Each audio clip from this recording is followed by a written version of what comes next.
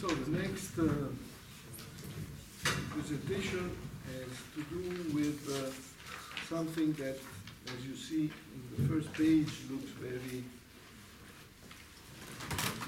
rich as a map of the nominal extended projection. In fact, as we'll see in the end, there are many more things that have to find some place within this fragment.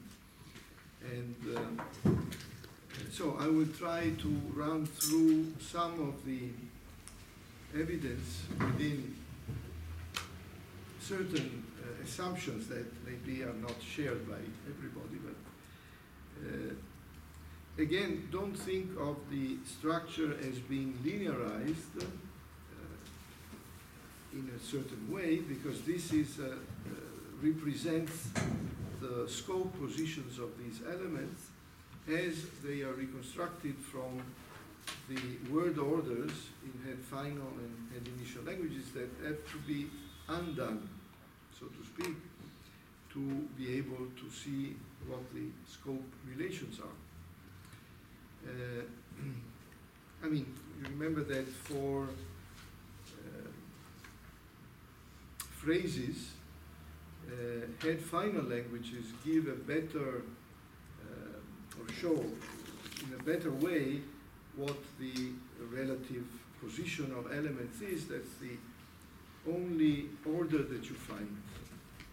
Whereas in languages that have the modifiers and complements and to the right of the verb or the noun, since they come in, or they may come in different orders, you don't exactly see what the relative position is.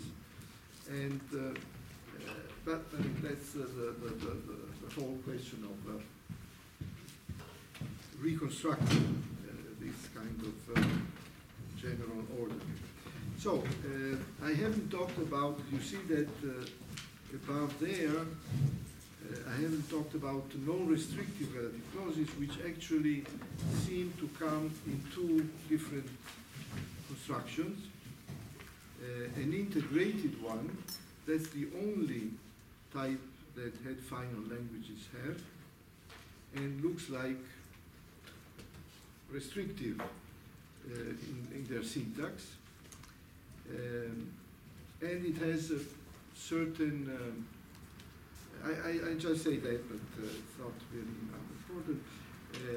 The integrated non-restrictive, which is very high, we will see some examples later. By non-restrictive, I mean the fact that it is within the extended projection of the noun phrase. And as a consequence of that, it has a number of restrictions. So, for example, it cannot modify anything other than a DP. So, we know that in English, a non-restrictive relative clause can modify not only DPs, but APs, BPs, CPs. So you can say, that John was not here, which I find disgusting, where the which takes up the whole clause, the CP, which preceded. Or the fact that Mary is tall, which I find nice, which there resumes tall, the AP. Now, this kind of relativization is impossible in head final languages. And the reason is that there, to be able to have such a discourse type of non-restrictive, you need to have relative pronouns of a special kind, which some languages have, like Italian, Russian, French, but not all languages have. And they can resume things that are not only DPs. So here is the integrated type, which I put on top, and it is apparently above demonstratives and universal quantifiers. So in the case of the order of one type of universal quantifier, the non-distributive one, you see, for example, cases in 2A and 2B from one from Greek and one from Lakota, where you have in a mirror image order the sequence, universal quantifier, demonstrative, and even determiner. In many languages, a determiner cannot co-occur with a demonstrative. For example, in Italian, you cannot say this the, or English, this the boy. But we know that in many cases there are silent elements. For example, in Italian, we cannot say this one book. We can only say this book. Why can't we say this one book? Because you say these two books, these three books, and it's funny that we cannot use the numeral one. Of course, I mean, it's related to the fact that in this case, this book is singular, one is singular, maybe it's redundant. But English allows one, so you can say this one book under a certain interpretation, you can say, but certain languages don't allow you. Also, in Italian, we can say, we will see each other at the feminine plural one, which only makes sense if you think that there are silent hours. So it means we will see each other at the plural feminine, hours silent, and then 1 hour. So there are many silent elements that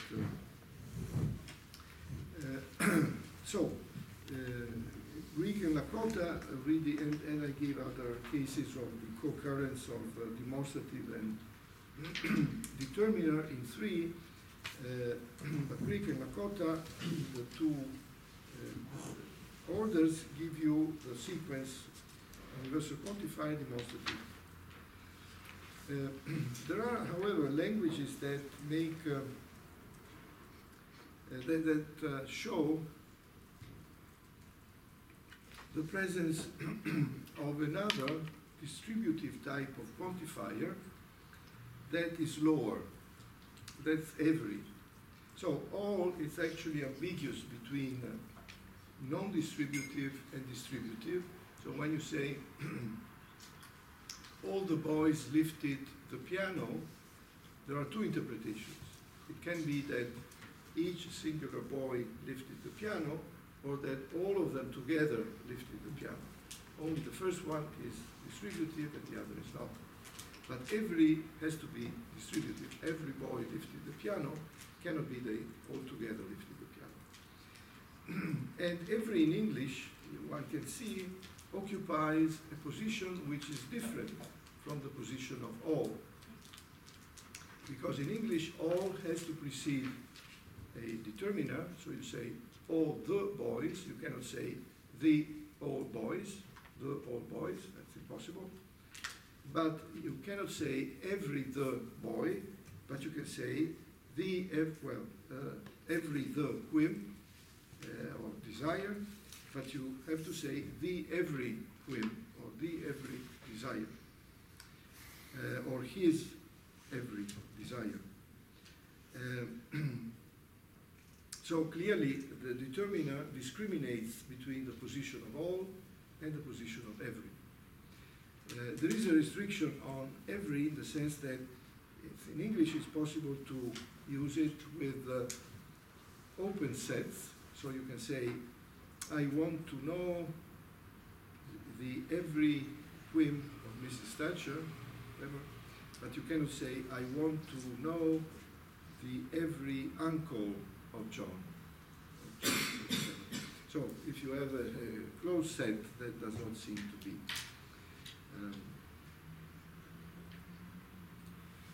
This is reported in 6. I want to meet all your aunts, but you cannot say, I want to meet your every aunt. But you can say, I want to know, or they watched his every step. Now, finite relative clauses, I was saying that seem, if they are restrictive, they seem to occur between the demonstrative and the cardinal numerals. And this is true for many. I mean, you can see that clearly, more clearly in head final languages, which don't reverse the order of the modifiers. In head initial languages, where the relative clause is final, you don't see where it came from. So you have, for example, in English, at least in this mixed type of languages like English or Italian, you have these three books that I bought. And that I bought, if it's not, it cannot be generated to the right of the noun, and has originated on the left branch in between demonstrative and numeral, has ended up at the end. And you don't know where it came from. You can know, though, for those well-behaved head initial languages, which have all the modifiers following, and then you have a mirror image. So you find such languages. Let me see if I have some. Yeah, in 8A double prime, you have a number of languages that show, of head initial type, that show the position of the restrictive relative clause after the noun, in between the numeral, cardinal typically, and the demonstrative or determinant. But in these mixed languages, SVO, you don't really see. The following sentences in 9 through 12 simply show what I had said earlier, that the position of non-restrictives is higher up than the position of restrictives. And this again you can see in some languages, but you don't see it in other languages. For example, in Italian, both of them are to the right of the noun. You have a hint of their relative order, because if you have both the restrictive relative clause and the non-restrictive relative clause, the non-restrictive follows the restrictive. And to the right, that means that it's higher up, although that has to be shown. But in many languages, it's actually clear. So in 9a, in Korean, if it appears between the demonstrative and the noun, it's interpreted as a restrictive. If it appears before the determiner or the demonstrative actually is not the determiner, it's 9b, it is interpreted as non-restrictive. Exactly the same thing is in Vietnamese, 10a, where it precedes the Vietnamese, the modifiers follow the noun, and the restrictive precedes the demonstrative, although here I don't have an example with a cardinal to show that it's exactly in between them that it appears. But in 10b, when it follows, it is interpreted as non-restrictive. In Indonesian, that's again here, Yura will say something about, I took it from somewhere, so I don't remember where, but it's probably in the Lehman, yeah. So if it's preceding the demonstrative, it's restrictive. If it follows the demonstrative, it's interpreted as non-restrictive, and the same is true for Louisiana Creole. So it really appears that the two occupy very different positions, which makes sense if you think that non-restrictives modify something which is already independently identified, a proper name or a pronoun or the book, which is clear independently of the relative clause. So it means that the relative clause modifies something that already has a demonstrative, a determiner that indicates its reference.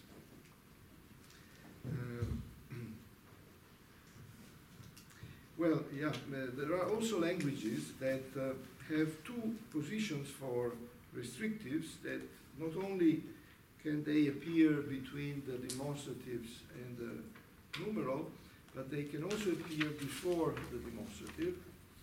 And that's true for Chinese, for a number of other languages, for Japanese.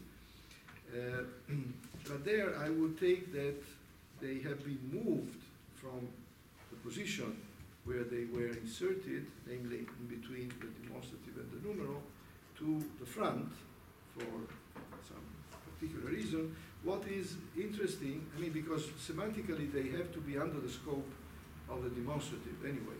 So it means that they have to be inserted down there. If they appear before the demonstrative, they don't have necessarily a non-restrictive interpretation, they still have a restrictive one, so it means that they are moved there for dependent reasons. And interestingly, in Japanese, they move to a position which is lower than the position of base generation of non-restrictives. So it's a different position altogether. Well, ordinal and cardinal, this should require a much more detailed analysis because, in fact, you can have both orders which actually should not be taken to suggest that ordinals are freely ordered with respect to cardinals, but that there are probably two positions with two separate interpretations, and you can combine them. You can say in various languages something like the first two the last two first days of school, and you can interpret it. So if the first days of school are, let's say, 5 days, and you want to say the last two first days of school, apparently it's possible in Russian as well, and it's given by Kagan and Feretzweig as an example. Anyway, I don't have it here, but, and this is true in Italian, it's true in French. And, but otherwise, typically, there is one order in which the ordinal precedes the cardinal, and in some cases, as those in 14a and b, show the order in a very strict way. The numeral classifiers. Now here, 18, now numeral classifiers generally follow the numeral. Now, traditionally, people say there are numeral classifier languages and non-numeral classifier languages, so that in English you don't say 3 units books or 3 pieces or 3 leaves books, whereas in some languages you have to say something like that. However, I think one can push the idea that all languages are numeral classifier languages. They only differ in the number of classifiers that they have. And Greenberg already had noticed, for example, that there are languages like Bulgarian which have like 2 or at most 3 classifiers. And there are languages that have hundreds of classifiers. Now the question is whether languages like Italian or English, which are said not to have any classifier, can be shown to have some classifiers, and I think they can be. I'll come back immediately to that. But for example, in Bulgarian, apparently there are 2 classifiers and maybe a third one used for animals, glava. But you can use човек, person, and you can use duši, plural. So you can say od Sofia dojde samo един човек актьор. So instead of saying един актьор, one actor, you can say one person actor. And if you have a human, plural, masculine of a certain class of nouns, you can use dusci. So you can say trima dusci novi studenti. That's in footnote 6. In fact, it's interesting that here you have two classifiers. You have ma, which you don't find with chairs or with anything. I don't know if Russian, does Russian have anything like ma? With numerals? No. With masculine, plural? No. Okay. And then you have dusci, which is optional. I mean, ma is obligatory and dusci is optional. And exactly the same type of numeral classifier followed by sorter classifier is found, for example, in Akateg Maya, that you find in 2, same footnote, because you have two classifier, then numeral classifier for round objects, in Bulgarian is for human masculine objects, then you have an adjective, then you have another classifier, which is a nominal classifier, and then you have the noun. To say 2 tortillas, you have a lot of things. Now, I think there is one indirect way of telling the presence of classifiers even in Italian and English, if you consider one,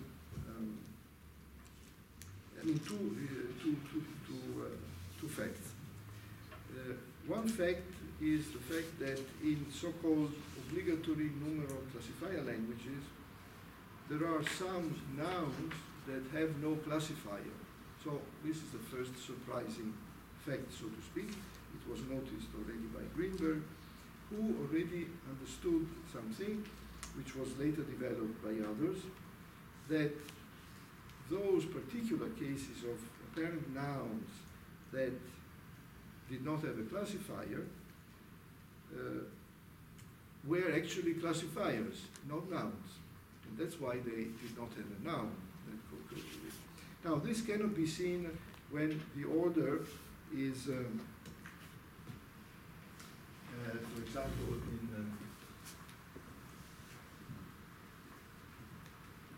say, in Chinese, when they are contiguous,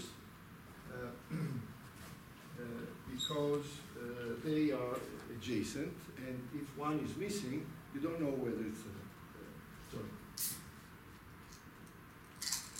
If they are adjacent, you don't know whether one is missing or the other is missing. But in some languages, in particular Thai, let me check, where the order is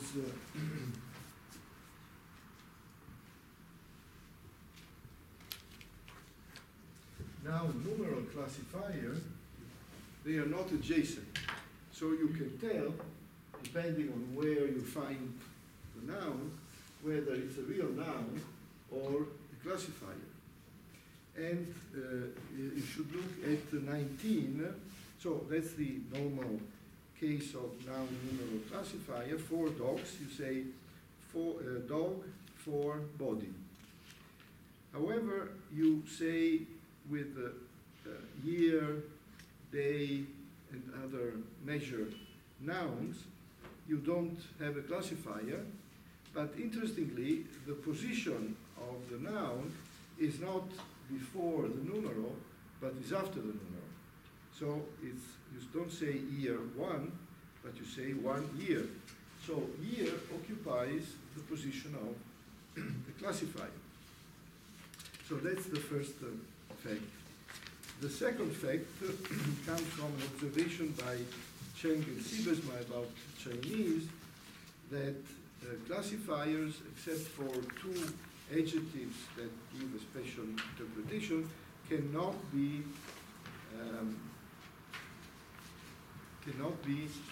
modified by an adjective. So now we have a way to check whether Italian and English treat year, day, and such nouns that are really classifiers as classifiers. We have to check whether they can be modified by an adjective or not. And it so appears that there is a difference. If you use year or day in argument position, like in an object position, then they can be modified. But if you use them as measure nouns, as measure, then they cannot be modified. And this is shown in 21a and b. So you can say he spent 3 long or 3 tremendous years in prison, fine, but you cannot say the building will be ready in less than 3 tremendous years or 3 long years or 3 whatever. And there is even one, so at least we can say that in Italian and in English, and apparently in Bulgarian it's the same, that certain nouns like year, day, according to their usage, are either proper nouns when they occur in argument position, or they are classifiers. And we know that from obligatory classifier languages that there are so-called repeaters, so that there are some classifiers that look exactly like the noun. So you say 3 room, room. You say 3 rooms in certain languages. And volta, time, seems to be only a classifier, because you can never, even with when volta occurs, I forgot to put in 22b volte, I skipped volte, but you should add volte. It's completely possible. So he spent 2 nice times in that city, or 2 beautiful times in that city. Even though it is in an argument position, you cannot modify it. The only modification that you can have are very high adjectives, like the next time, the usual time, that can appear pre-numeral. That's fine because volte is down below the numeral, so it's not a problem. So I think one can try to say that all languages are alike in that respect, that they all are classifier languages. It only depends on how many classifiers they have. Participial reduced relative clauses is next. They seem to follow cardinals and, I don't know, about classifiers, it depends on, I don't actually have arguments. Well, no, Chinese may offer one such, I'll come back. So, there are some languages that seem to have a relative clause lower down. Remember that I said that restrictive relative clauses are overwhelmingly between demonstrative and numeral, but if you take this North Caucasian, I hope it's North Caucasian, Karata language, the relative clause seems to be lower than the numeral. But then you see that the relative clause really is a participial clause, which differently from other languages can have even a subject of its own, relativizing the object. And this seems to go together with an observation that Reykhoff had, that in Dutch and German and other Germanic languages,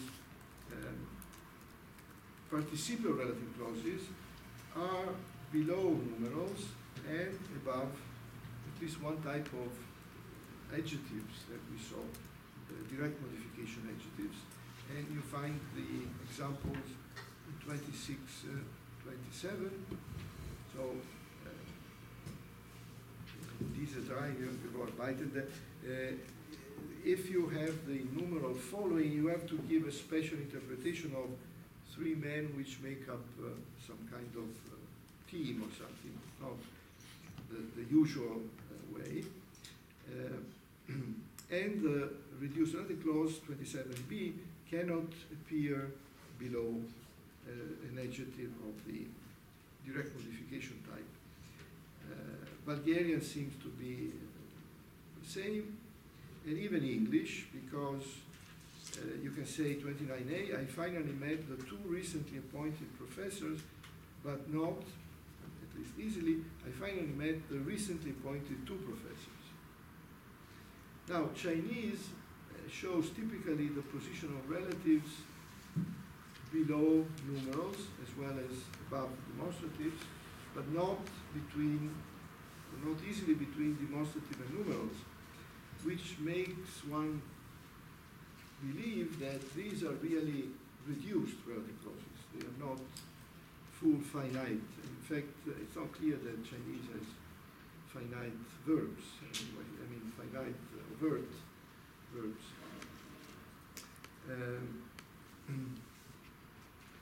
So, if that's true, then Chinese would show that reduced relative clauses not only follow numerals, but also classifiers that go with the numeral, as shown in 30. So that you can come up to the order in 31 with the reduced relative clause following the classifier, not only the numeral. The next is number words, which seem to be below classifiers, although I don't know about their relation with reduced relative clauses, so that remains to be seen. Sometimes it is claimed that number is incompatible with classifiers, but that does not seem to be the case, because there are many languages that have both classifiers and plural morpheme. So then there are the attributive adjectives that we have seen yesterday, so I won't go over them. Here is a list of order of a number of classifiers given in Scott, 2002, where you see that he came up with a certain ordering, very fine-grained ordering, with the subjective complement, preceding evidential, adjectives, size, length, height, speed, depth. You see a lot of them. Anyway, then let me devote some time to something very minute, but there might be some relation with Russian. The position of diminutives, endearing elements, augmentatives, and pejoratives. Now, English seems to give evidence of a certain type that Italian does not give, but Italian gives evidence of another type that English does not give. So putting together the two, we can come to certain conclusions that have to be checked with other languages, of course. But so the first thing to say is that in English, you don't, English is taken not to have typical diminutives or augmentatives, in the sense that there are no suffixes which are typical. Diminutives seem to be universal, as argued by a number of people, and they take the most diverse form. They can be a suffix, they can be a prefix, they can be a reduplication, they can change the consonant or the vowel, they can belong to a different class, gender class or so, and they can be expressed by adjectives. Adjectives that take a special form. So if you look at English now, in 34, an adjective like little, if it is stressed, is equivalent to small.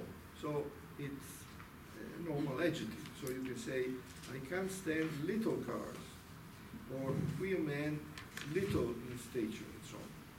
However, there is a usage of little which is unstressed, and which sometimes it's written lil, li, apostrophe L, lil,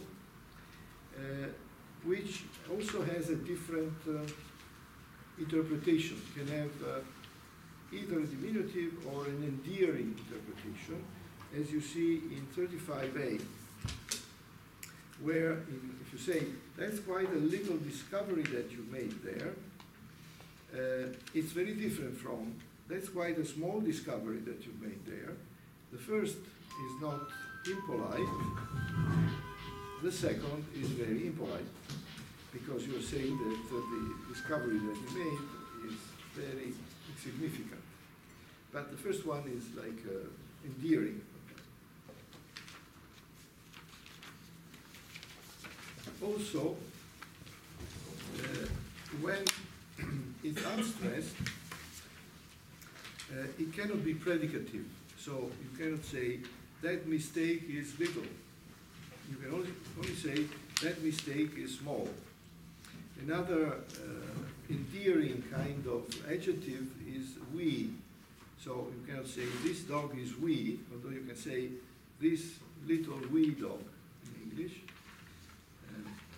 But you cannot use it predicative. Now, English seems to show, these were facts given to me by Kane and other people, that seems to show where this little of the, at least of the endearing type, but I guess also the diminutive type, comes below value adjective. So if you remember the fragment, I don't know if I gave the fragment, but smaller than the one given by Scott, so you have value or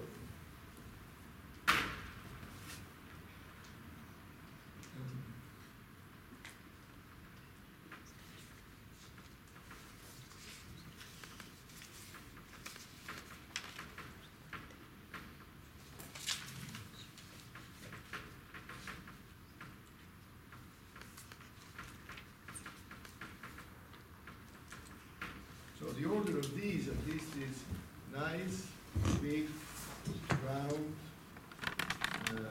green, Chinese vase, something like that. So with this particular order. And it looks as if the diminutive or endearing little has to follow the value adjective. So look at the contrast in 37a and b. That's quite a nice little discovery that you made there, which is acceptable to these people, but not, that's quite a little nice discovery that you made there, where little precedes the value adjective. In 38ab, although here you have to give a special interpretation, seems to show that little has to follow also size adjectives and cannot precede them. So that's a really big little discovery that you made there, where little is the endearing kind of interpretation, but it cannot precede the size. Although it precedes now all the lower adjectives. So 39a and b show that you, my little round baby face, now these are special ways of testing, but not you, my round little baby face. So little has to precede shape. So it has to come in between here, in between size and shape. And a fortiori, it has also to precede color. You see that in 40ab, you, my little white guinea pig, and not you, my white little guinea pig.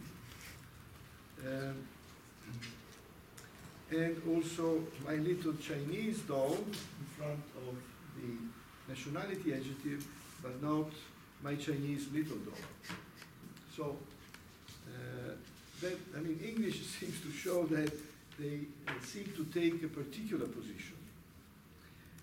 Now, Italian does not show that, and possibly Russian does not show that. Although in Italian we do have some usage of an adjective. We have a lot of suffixes, yes, like Russian. But we also can use, there is a famous song that contains the word questo piccolo grande amore, this small, this little big love, where you have obviously the little seems to be anyway. It's I mean a combination of two apparently contradictory cases that can be made sense if one of the adjectives have a diminutive or augmentative meaning. But interestingly, Italian offers the ordering of these elements between or among each other.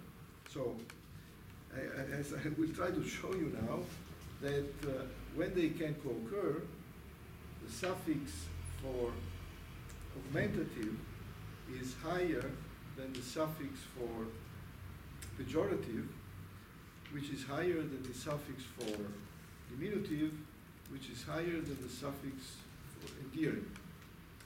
And I also found that in Russian, apparently, we have similar things with diminutive endearing, but I'll come back later. Now remember now that to be able to say that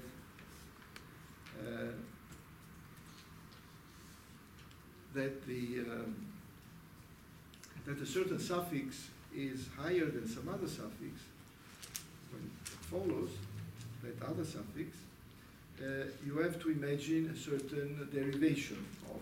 And remember what we saw, which I repeated here in 43 and 44, when you have future, for example, in English, that is higher than perfect and higher than progressive, and English only moves the lexical verb incorporating to the progressive suffix, but the rest of the suffixes is borne by auxiliaries. So in English you see the order which is typical of head initial languages, with future being higher than perfect aspect, which is higher than progressive aspect. In this Tibeto-Burman language in 44, all of these follow in the mirror image, which again can be interpreted as derived from the same structure as English, with the verb incorporating first to the lowest progressive, then together incorporating to the middle perfect, and then the whole thing incorporates into tense, future, as in 44a. So with this in mind, if we look at now Italian, the suffixes of Italian, we can get an idea which one of the two is higher under the mirror principle, under the fact that what follows to the right is higher than what precedes in the typical case. Now, so in Italian we have lots of suffixes for diminution and especially for endearment. But the most typical ones are ino, ina, in for diminution, and et, etto, etta for endearment. And you can see that because when you want to say to play house, when the children play house, giocare, we say to play mother house, little house. So if they're playing as having a little house, and we use casetta, we don't use casina, which only means small house. Or if you say, I miss my dear home, you say, mi manca la mia casetta. You don't say, I miss la mia casina. That's impossible. So, anything endearing is eta, and ino is real diminutive. Now, with this in mind, then if you look at the number of cases, 45, if you combine uomo, here now the stress changes the diphthong to non-diphthong, so you have ometto, omino, both are possible with uomo, and if you combine them, you can only combine them in one way. So you can say omettino, but not ominetto, and the same with librettino, little book, casettina, faccettina, and so on. In the pejorative and augmentative suffixes, this is one, augmentative, and accio is the pejorative. And again, with uomo, when you say omaccio, an ugly man, un omone is a big man. You can say un omaccione, a big, ugly man, but you cannot say un omonaccio, completely impossible. And the same with non, omonaccio, and so on. You'll find them in 46. Now, it seems difficult to combine both augmentative, pejorative, diminutive, or endearing, because they seem to signify contradictory things. But it's actually possible, and if you do, you come up with the following order, which I gave earlier.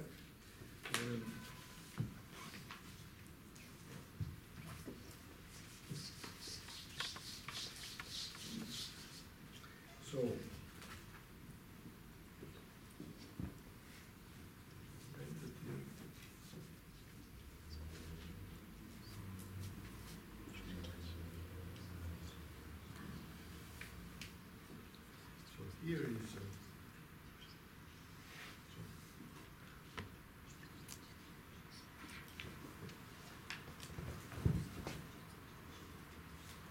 let me put just so the suffixes are one, accio, ino, and etto.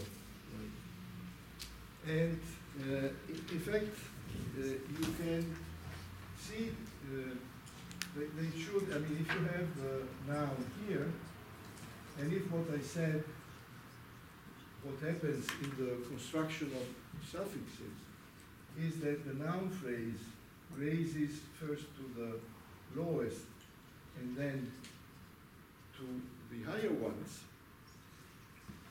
the only order that you get is noun, etto, and then you move this, and then you get ino. So you get noun, etto, ino. That is casettina, not casinetta, or librettina, and not the opposite. But you can also combine etto, skipping ino, and moving it up here. And you can also combine etto with one, skipping the others. And some examples are given.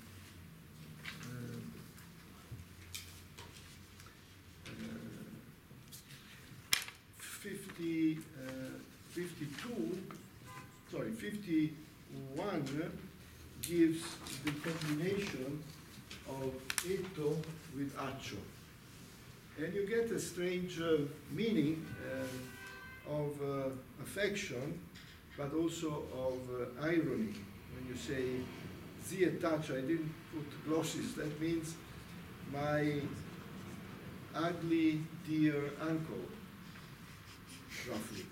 And it's an ironic way of showing endearment by using also a bad. And you can also combine etto with one directly, and pezzettone, which means, for example, you can, this I took from description of diminutives in Italian, where it's, again, it's somewhat ironic. You are saying, I want a little piece, but must be big, something like that. So it's that kind. But what's interesting is that you cannot have the other order. So you cannot have pezzonetto, you cannot have the aceto, as you see, 51 above, and in 52. Then you can also expect to combine ino with accio, forgetting about etto, and ino with one. And this also you find. So it's 53 ominaccio, as opposed to omacino, which is impossible. And then the diminutive ino with one, and that's nominone and not omonino. These are very clear judgments for native speakers of Italian. Now, that raises one question, that why should these come in such an order?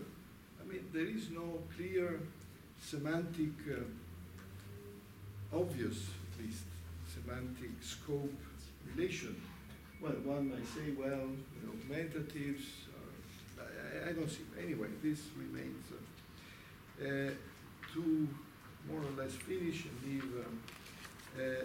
Germans, and possibly Russian, seems to show, at least for the diminutive endearing, I don't know about the augmentative, seem to show something similar. So German, if you look at 50, it should be 56, but for some reason 50. So you can say Oma, grandmother, 50b. Oma line, at least in the northern varieties of German, because in the southern varieties you don't have Oma hen, or you only have Oma line, so it's only one is possible. But here too you have only one possible combination. So you can say Oma line shen and not Oma hen line. That's impossible. And my consultant said that of the two, line, those that have both line and shen, line is the endearing and shen is the pure diminutive. And although I don't have the examples, from an article by Boeikova, she says, usually if there are 2 degrees of diminutivization in Russian, the second diminutive takes the semantic meaning of smallness, whereas the first one is used only for expressive nuances. And I don't know, with, I think, Malchi, she had an example with Malchi, with 2 diminutive, you should be able to construct, I guess, one with 2 diminutive. Yes. I mean, it's not one needs to concentrate, I don't know. Anyway, that's true. Again, this seems to be a case like Italian.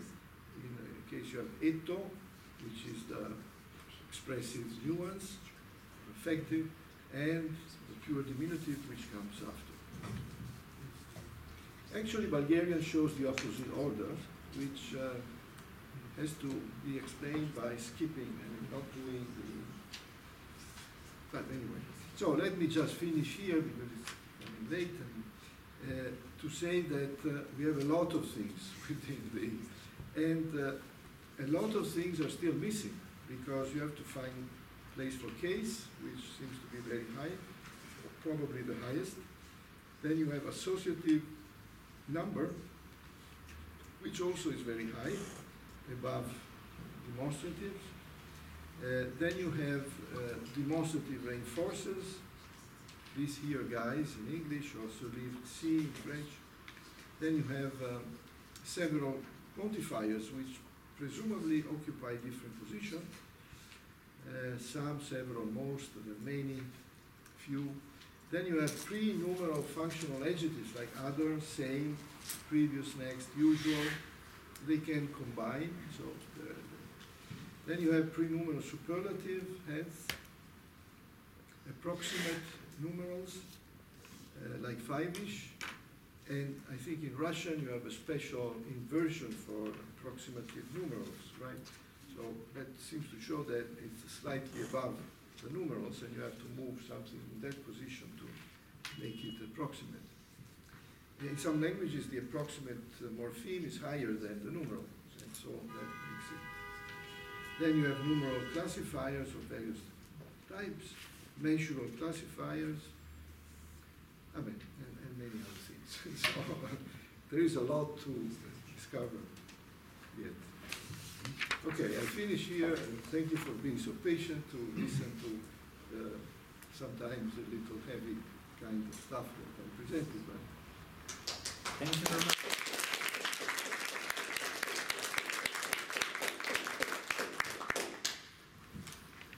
But I think that we should still have many questions.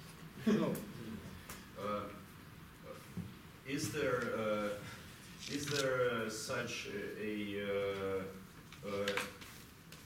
a way to extend this reconstruction, or is it even needed to have more cases, and some of them considered higher and some lower? Because, well, in some languages we have case stacking, which is not explained via ellipsis. Right. Well, you know, if you are familiar with Blake's, but especially there is a dissertation which was written in Tromsø, Norway, by a Czech student. And he has a hierarchy of cases with the nominative being the lowest and the others piled up with accusative coming next, then genitive, then dative, and then other like instrumental, locative, and so on. And the interesting thing is that each of the higher ones contains the lower. And he achieves a number of, syncretism, certain cases of syncretism which are possible and others are not possible. For example, only contiguous cases syncretize. And then the question comes up of where prepositions that often come with cases are also located. And it seems that, again, languages differ there, but systematically, in the sense that, if I remember correctly, for example, if you take English or Italian, we don't have cases above nominative and accusative, let's say, but accusative is probably non-nominative or something. And then we start having prepositions with examples. And the preposition takes the prepositions come with genitive, dative, locative, and so on. And the case that is overt on the noun is the one immediately below. So it's accusative. So a me, di me, and so on. If you go a little bit above, namely you have a case like a genitive or a dative, then if you use a preposition which is higher up, locative or instrumental, then it can select this lower, but not skipping too much. I think there are some restrictions of what you can do. So it's very interesting the way he manages to bring in a lot of languages. And it's downloadable. It's called,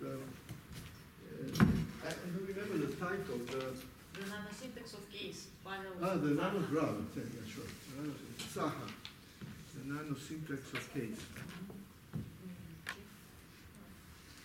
Right.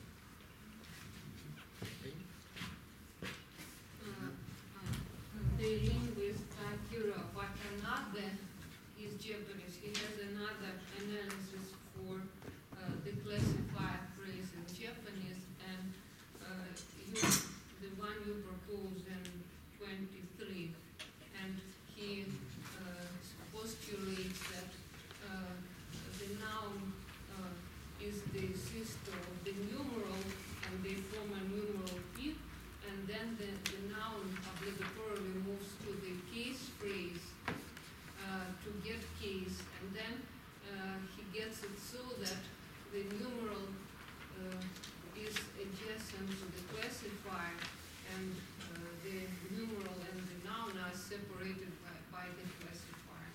So I don't know whether it works better or not, but it's an old program. Well, there are differences in the order that I gave in 18. Depending on the language, you have the mirror image or not the mirror image. In Japanese, it's particularly complex because it has 3 different ways of having noun, numeral, classifier, I think. And then he And derives case. the other way from this structure as well. And yeah, I don't know which one, presumably the expected ordinary one would be demonstrative, numeral, classifier, noun, with case at the end, which is that possible, according to you? I think it's one of the 3, because they have 3 different orders. But this one is derived together with the noun classifier, noun numeral classifier. There is one derivation for both of them. Yeah, I mean, I don't know precisely what's going on. It's Well, all- it's, yeah. I mean, it's just another option. Yeah. Thank you. Yes. Here on this big tree of noun phrase, we have Which number? the first one or the last one. Right, yeah. That's a big. The first one. We have so many modifiers, but only 2 heads. And which places do they have all these modifiers? Are they in specs or? Yeah, I mean, all the phrases should be, I mean, all the complex phrases which are made up of more, or can be made up of more and more things, like certainly relative clauses are complex, universal quantifiers are complex because you can say almost all, or even Italian with other modifiers. Demonstrative phrases are complex, at least under a certain analysis they contain a determiner plus locative element. The determiner at least seems to be ahead, although there are even there is a more radical recent proposal by Kane who tries to claim that heads are always silent and everything overt has to be in specifier position. Although one has to make a distinction anyway, because we saw that they behave differently in ideal languages, head final, head initial. Certain things go to the right, certain things end up to the left. So we have to make anyway some kind of distinction among specifiers. But what you find is that typically articles, number, in fact the diminutive in a number of languages goes with articles and number. So it looks like it's ahead, although it depends on the language probably. Yeah, but my question is, why do we have so many specifiers, and where are the heads of these specifiers? Right. They are silent in the sense that, I mean, there is also in bare phrase structure within the genitive tradition. You only have one, can be either head or specifier. You don't need to have. This is more traditional in having an X-bar theory with a head and a specifier. But Chomsky has also proposed that it depends which, if something projects, then it's a head. If something does not project, something else projects instead, then it must be specified. But you don't need to have both head and specifier. So depends very much. It becomes a technical way to. I think. I mean, there is an empirical question, namely that languages seem to make a difference between certain elements, treating them as we saw in complementizers, modal verbs or instruction verbs more generally, auxiliaries, tense particle or whatever, at least some tense particles, they go on one side of the verb, the lexical verb. All of the adverbs, complements, and, are on the other side. So it's inherently why one should ask why certain things are treated, let's say, as heads.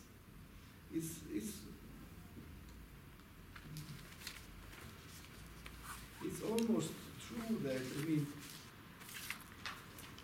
traditional heads, like complementizers, but, Kane has argued against, because if one complementizer like that, in English, for example, if it's the same morpheme that you have in that book, it means that has a silent noun that follows. So it would be complex, not a simple thing. And he even goes to say that ed, past, is complex. So that is going really very radically to... okay. More questions? In fact, I have many questions, but I think I'll be I think I will be restrictive, like the other girls. So in fact I'll restrict myself just to two questions. One which is somewhat provocative, actually, but I'll let it be the last question. And but here I have a simple question which concerns participles. I wonder whether they should be restrictive. Restrictive, you mean? No. When you have reduced relatives in some specified position, say after numerals and so on, right? Is it possible there to have both restrictive and non-restrictive? And non-restrictive? I think so, yeah. Although I think there are some, right, for example, there are some works by Larson, cited, and Chinese linguist, claiming that both in Chinese and in Japanese, and more clearly in Chinese, they risk of being reduced relative to being after them.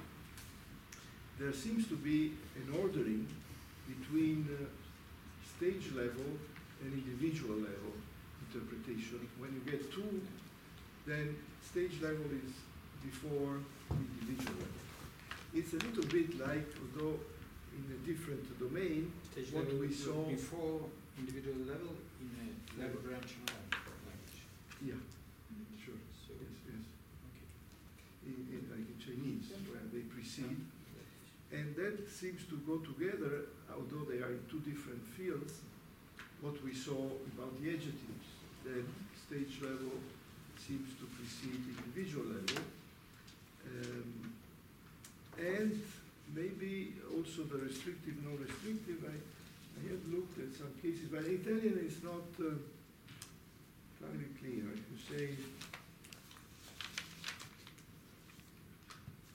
first of all, we have to put them both to the right, but it's mirror image. So let me try out.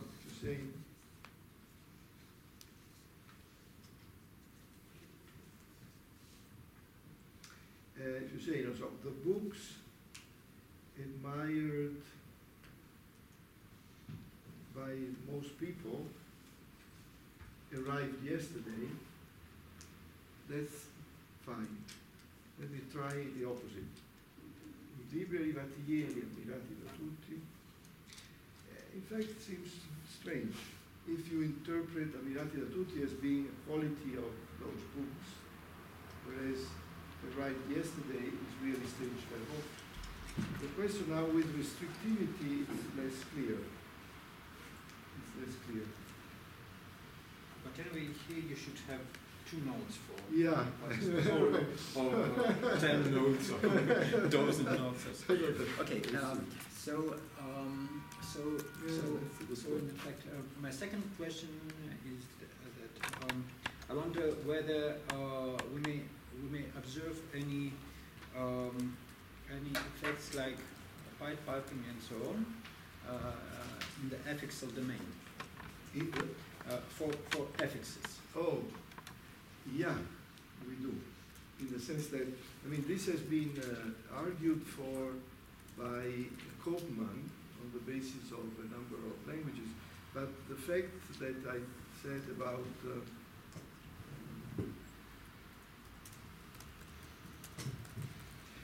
Bulgarian. So in Bulgarian, apparently, the order of diminutive and hearing is the opposite. So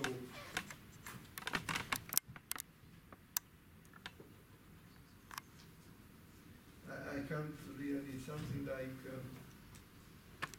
brat is brother, bratse, and then you can add, I'm not sure that it's spelled well, but so le is the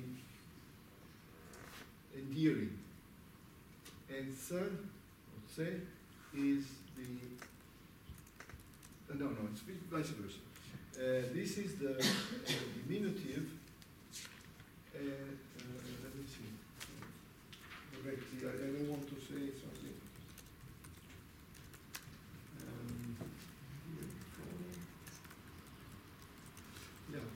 I think this is the endearing. And this is the pure diminutive, which is the opposite of Italian. Now, this might be, might suggest that you skip here.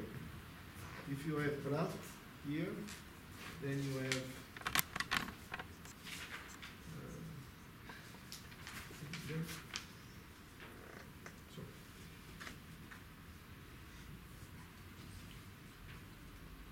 then you have le here and se here. You don't go like in Italian up here, and then you take the whole thing and you move it up here, which would give bratlezze.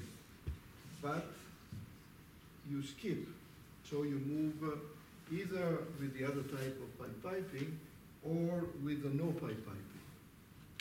And I mean, although the prevailing order of suffixes is the one where you apply the whose picture, so you get the mirror image, there are cases, we saw also one yesterday, I think, where you don't have mirror image. And you have the direct order that you find pre-nominally. And so that seems to show that even morphology, and this is what Koopman has really tried to show, that you have one, she says, only one engine that works for morphology and for syntax, and you can do it. Yeah. Thank you very much. Of course, we do have this in Circassian and Adil. We know this. They don't mirror image. We have just pipe piping of some postposition of incorporation. Incorporation. The one So back. yeah, sure. Okay. So. Maybe it's a stupid question. If I got the idea, your Can you idea, speak up a little bit? yes, sir. So if I got correctly, you claim this order of projections as to be universal, or so, and I was just wondering whether it should also work if these pejorative, augmentative, or diminutive projections are contain quantifiers in their pejorative meaning. So, for example, like something like some in pejorative meaning. Would it work for this? Because I'm not really sure, but I think that maybe the order will be more strict in this case, and all this stuff will go to the left. As for Russian. Yeah. So, I mean, when you combine a quantifier Yes. with some pejorative meaning. But can you add the suffix to the quantifier? No, there is no. Or no? There is not about suffixes, but about something like in English, when with this little in several meanings. Because in English, big also seems to have some augmentative. I don't know about ugly, if they can use it for pejorative. I'm not sure I understand what you aim at, namely, if you can have a pejorative interpretation of some quantifier, let's say. I don't know whether, unless there is some morpheme that is recognizable. Well, yes, there is a marker of a quantifier which could be. So, for example, these are not really quantifiers but indefinite pronouns with some indefiniteness markers which which are able to have this pejorative interpretation. Mm-hmm. Well, you know, I don't know what you think in general. People here think about silent elements, because I think, and Kane again has, I think, provided a lot of evidence that languages are full of silent elements. So it could be that you don't activate overtly this particular position of pejorative that goes somehow is connected with, in some way you have to say that it's correlated to certain other thing, for example. So that if you have indefinite quantifier and then you activate a lower pejorative position, then you get this impression that the quantifier is pejorative. That's highly theory internal, in the sense that one could say, well, no, I don't think there are silent elements.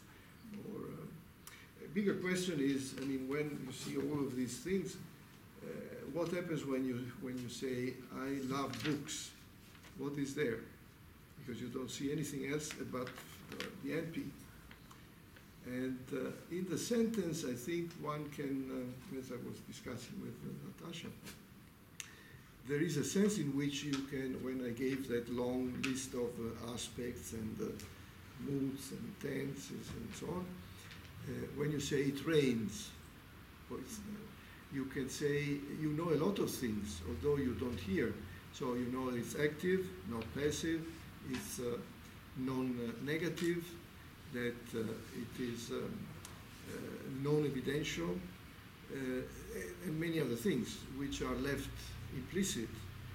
And so you could say that these are underspecified. Some of, perfect aspect is underspecified, progressive is underspecified, and so on. So you have the entire sequence, but you pick only and you activate only those positions that are required for, and you leave the others as irrelevant, as unspecified. And I mean, here it's less clear whether you have to leave unspecified demonstrative and adjectives of different kinds and so on, but I guess you could claim something like that, that maybe, I mean, this is one way. Another way is to say you have this as a possibility, the entire sequence, and you simply choose segments of these which are compatible with the entire sequence to your needs, and that's another way of I don't know. It's not easy to decide which one. Okay. So thank you very much again. Thank you.